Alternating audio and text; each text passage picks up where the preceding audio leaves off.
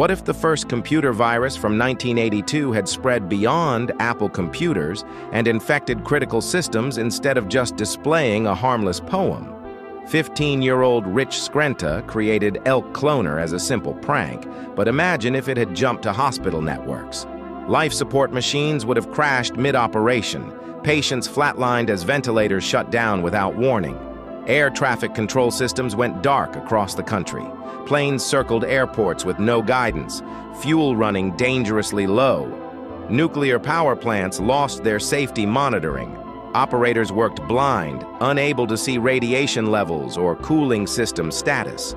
Banking networks wiped clean. Millions of customer accounts vanished overnight, entire life savings erased. Within weeks, every computer network collapsed.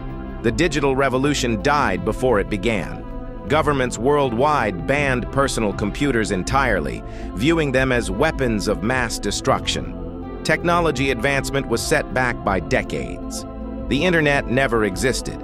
One teenager's harmless joke could have triggered a technological dark age, all because basic cybersecurity didn't exist in 1982.